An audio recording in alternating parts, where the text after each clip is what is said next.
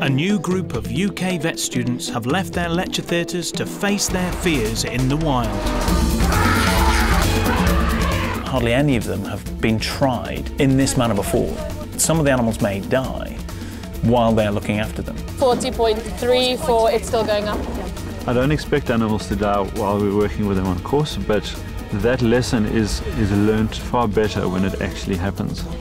Guys, he's fading. This animal has been too hot for too long. Let's go.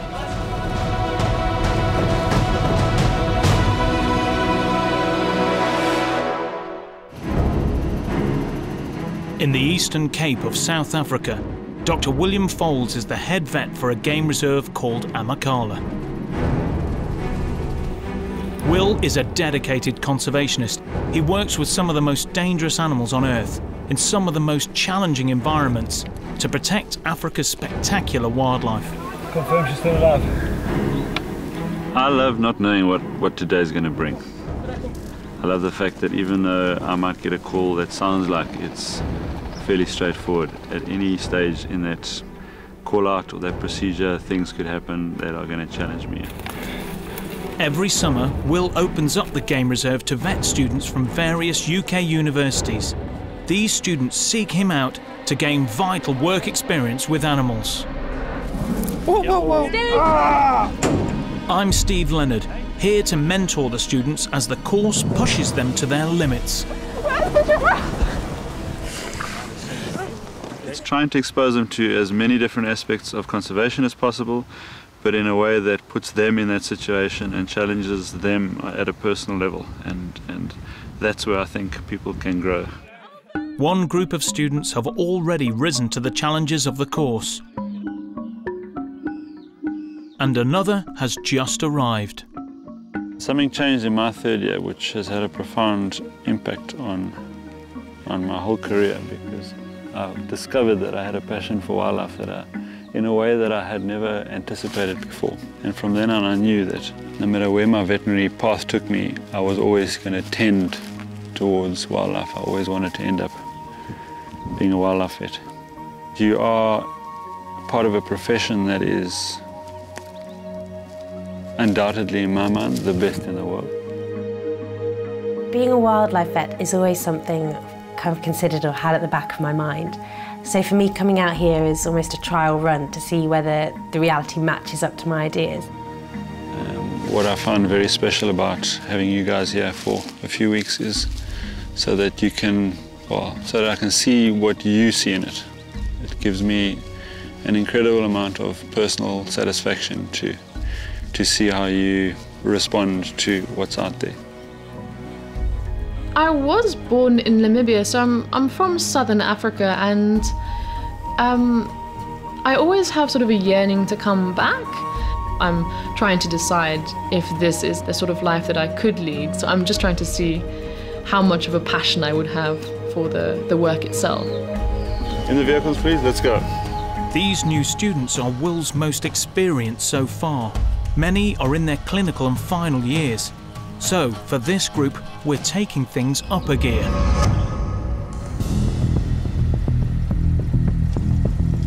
Today's mission is going to bring them face to face with Africa's biggest animal, elephants. My friend and I, we were in Botswana a few years ago and we got stormed by an African bull elephant.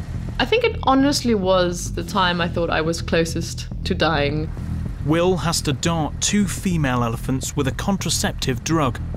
Since the 1995 ivory ban, numbers of South African elephants have grown from 8,000 to over 20,000. Yeah, we can see 2 animals left in the thicket. Measures now have to be taken to limit herd growth, which prevents damage to ecosystems from overpopulation.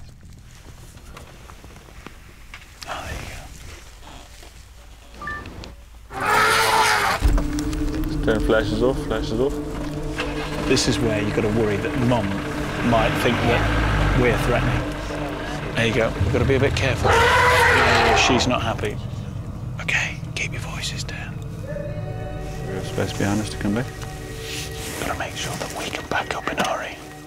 You just sort of realise how small and helpless you are, and actually how just massive these creatures are. Ooh, she's still not happy.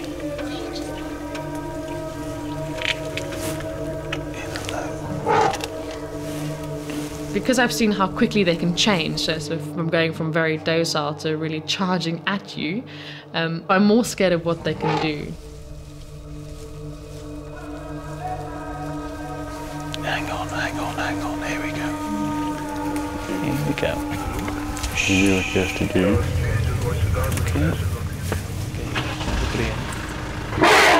Yes, I know. It's too dangerous to dart elephants this close. Will decides to make a strategic retreat. It's the babies that get you in trouble. They start messing around, you know, and start coming too close, and then mum goes, you know, overprotective. I've seen a vehicle that was hit 17 times, and it looked like it had been put through a car crusher. There was somebody inside it when it happened. So it is exciting, but it is also a genuine worry. And we all like our lives, right? Do we love life? Do we want to live? Everyone who loves life, run that way. I got in the wrong car. It's not.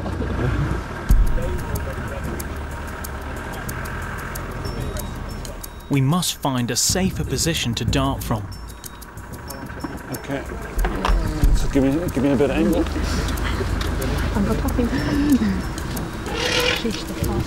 Yeah, I'm very sorry. I'll get her if she can stop for us. Okay, just. I'm not a left-handed shot, but I'm going to try. Oh God, I never started. Will successfully darts the first female. The contraceptive is injected on contact. Look at that female and make sure that if it was you, that you could identify her again, basically, because there's two to do. You don't do the same one twice. Are we still going to try to dart the elephant? Oh, yeah. Oh, really? So scared. Elephants are identified by unique marks on their ears and tusks, which are as individual as a fingerprint. Okay, getting close here. They're going to come back together again, and that's hopefully when he's going to get shot. That's it, okay. Okay. Gonna let her go past? Yes, yep. Oh, there, yeah, okay. With the second female safely darted, Ernie can breathe a sigh of relief. Will's going to leave you the second 2 doses if you'd like to hand inject them in 4 weeks' time. It's been sort of a shock, but if I see an elephant again, I'd like to walk away feeling at peace with elephants as opposed to feeling terror.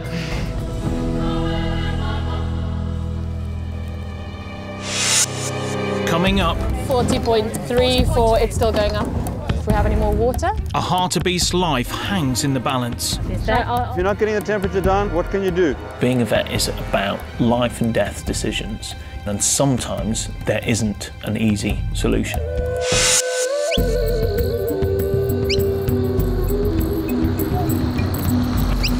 A new day begins at Amakhala. Will and the students are already tackling their first mission, to capture and remove hartebeest which have been sold to another reserve. When we're taking an animal from one reserve and shifting off to another, you kind of think, is that right for that animal to be suddenly shifted to a completely different place? But you have to make sure that populations are balanced so that the kind of wildlife and ecosystem and everything that works together can continue.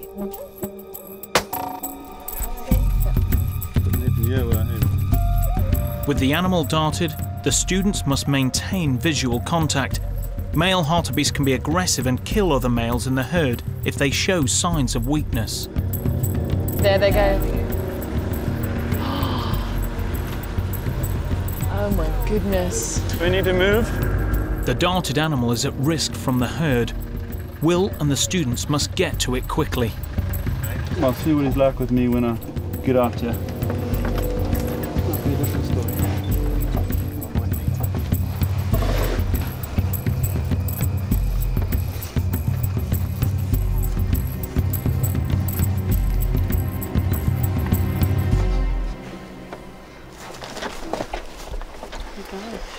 fluid. The sedative hasn't fully taken effect.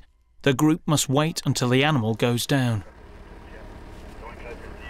Yeah, he's going to go down, yeah. Oh, he's just gone down. Yeah, affirmative. Will is taking control of this capture to illustrate how the procedure should go. Okay, this guy's at 7 milligrams. 39.1. Just 0.2 now. Okay, we need to watch that temperature, so if it's going... When under sedation, the animal is in danger of overheating in the hot sun. They must keep the temperature down with water. 39.4. Okay, let's get water on, guys. You feel him starting to wake up a bit? Yeah, lots more. Okay, you ready? 1, 2, 3, go. Cross handles. Alright, just tuck this. Ernie has to give the injection that wakes the animal up. To his left, you're right. 12 milligrams per mil. It's buprenorphine. What does that put you? Should be about 18. Okay, about 1.75. We've got 1.5. That's fine. Okay, just a tip when you are giving reversals. If you do blow the vein, there's a good chance that some of it might have gone IV before it blew. In which case, if you take too long to have your second stab, the animal might wake up. So he's getting up soon, so let's get out. Everybody out, out. Just watch Ernie, very well done. Okay. Nice work under pressure. Good lord. Go team 1. Does anyone have any spare tranquilizer? Under Will's supervision, the capture has gone well. It's now time for the students to take charge. Will darts 2 hartebeest. I'm not doing this one, it's yours. The students need to be split into teams to deal with the animals. Who's doing anaesthetic? Will is working with the first group led by Michael, a third-year Edinburgh student. I haven't heard one set of parameters yet. It's 80 blood pressure. What was the respiration? Respiration was 12. Hold on tight, sorry. I'm going to be with Hannah's group.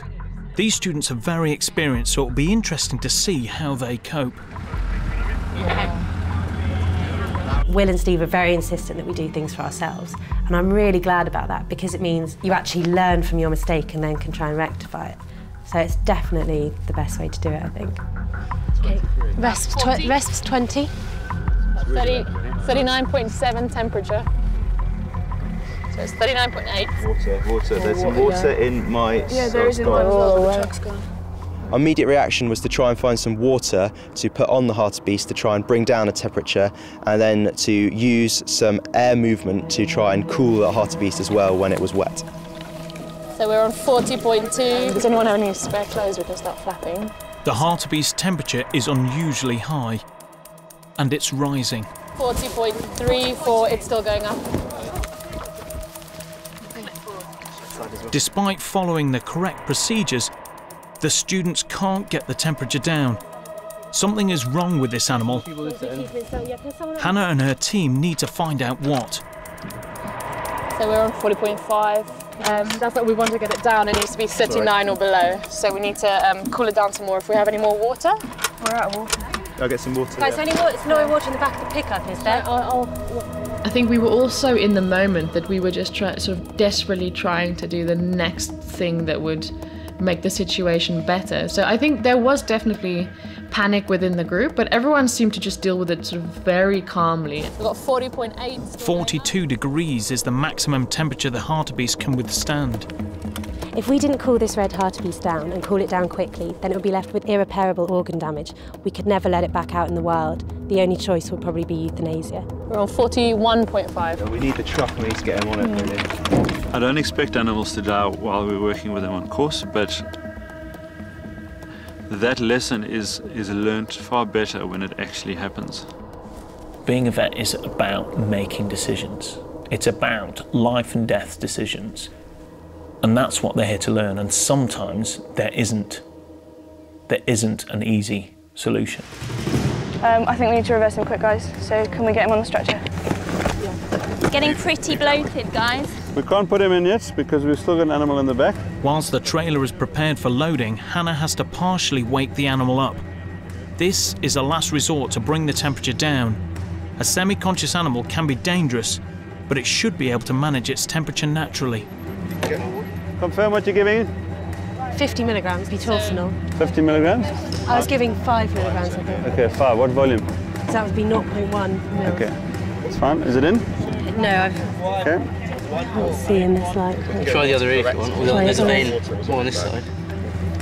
We inject into veins quite regularly as vet students, but most of the time in England it's into a dog or a cat that's being held down nicely by a nurse, not into an antelope that's at the point of dying. Okay guys, can we not rock it for a sec? Sorry. Yeah, I'm struggling with this one. Ah, okay. You got it, just go for it. Can you release? Yep, you got it? Yeah. That's gone. Yes. I was so relieved when I finally got the injection in, but I knew we weren't out of the woods yet, so there was no time to celebrate. The temperature's 41.8. Come, use the water there. The temperature still appears to be spiralling out of control. The students are doing all the right things, but no one has taken the lead to identify the underlying problem. It's still going up. Your back chamber is clear, you can open here now. Michael's group load their hartebeest, but they can't wake it up until Hannah's group also load their animal. Come, body position, guys. Get that body position right. Guys, you've got added complications. You can't reverse yet because you need to wait for the other group. Move your animal across so you can put 2 animals here, wake them in at the same time. Are you happy that this anesthetic is okay? Can he survive another 5 minutes safely? His bloat's getting quite distinct. Okay, I would do something about the bloat, but fix his body position first. Get him onto the side there. So the temperature keeps fluctuating between 41.6 and 41.8? Still really low rest rate, about 8 and really shallow. Okay, if you're not getting the temperature down with water, what can you do? Wake him up. Let's get him in here and wake him up fast. We're 41.9. When Will said that we actually had to wake the animal up because we just couldn't get its temperature down, that's when it first sort of dawned on me that we really were in an emergency situation and we really had to act very quickly. Come, we need to move it, guys. This animal has been too hot for too long. Let's go. Okay, 1, 2, 3, go. Will knows the hartebeest is currently within safe margins, but to prevent the temperature reaching critical, the animal must be woken up immediately. Someone ready to reverse here? You in, Amy? Just confirm your group is topped up with a zapper. Okay, stretch out. Guys, he's fading. We need to get him into stand. Come, we need to move it up now, guys. Get that stretch out fast. Okay, guys, can we have someone ready to pull this stretcher out forward? Yep. Okay, guys, they're pulling the stretcher out in front. Okay, ready to lift everyone? 1. Ready? Lift. Who's doing reversals? I want you to find a vein, please. Do not inject yet. Tell us when you're in. Got it. Line falls off, earplugs out. Let's go, let's go, let's go. Oh, I was trying to get up. Is he up? He was really out, but still. Now conscious, the hartebeest can regulate its body temperature. It's showing no side effects from the overheating. You did a great job with keeping going with the temperature, shouting out, it's like, guys, 41.8, we need to get this down, we need to get this out, you're in ER. Everyone was just really ecstatic that we'd come through and all the animals were alive. The students are pleased with their performance, but they came close to experiencing every vet's worst fear, their animal dying. Okay, listen up. What do you think? Are you happy with the animals? Our last hartebeest was hot, like 41.8. Okay. Right, now that animal didn't run a long way. We darted him probably 250 meters away. He strolled across the valley. It's not particularly warm today. Well, this time of the day anyway. So what's pushed his temperature up? Drugs. Okay, that's a drug-induced hypothermia. It's because the drugs mess with the thermoregulation center. So you need to bear that in mind. Sometimes you can do everything. You can dunk them in ice water and they won't cool down. How long can we keep an animal that for? With the 41.8. Okay, where do cells start dying? What temperature? The cells start dying over 42. So I think you're wise, because you've had an extended temperature, you give this guy some corticosteroids. Third-year Edinburgh student Sophie must give the hartebeest a steroid injection as a safety precaution. This has been charged, okay, and pulled and charged, so it's going to fire a piston up there. Okay. And push that, okay. Key thing when using this is when you put it in, hold it in. That's it, go and press hard, press hard, press hard. Lovely. Okay. Yeah. Did that make sense? Yeah. Good. That was good. Yeah. The fully recovered hartebeests begin the journey to their new reserve.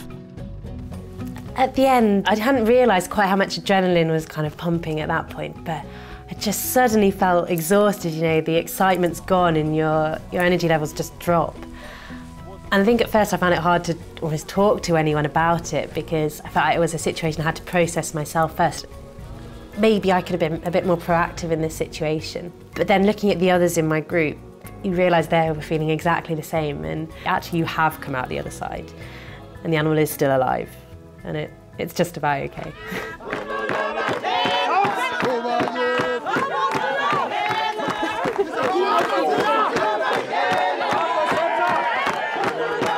Hannah has impressed me. She's very competent. She's calm under pressure. She's got good knowledge.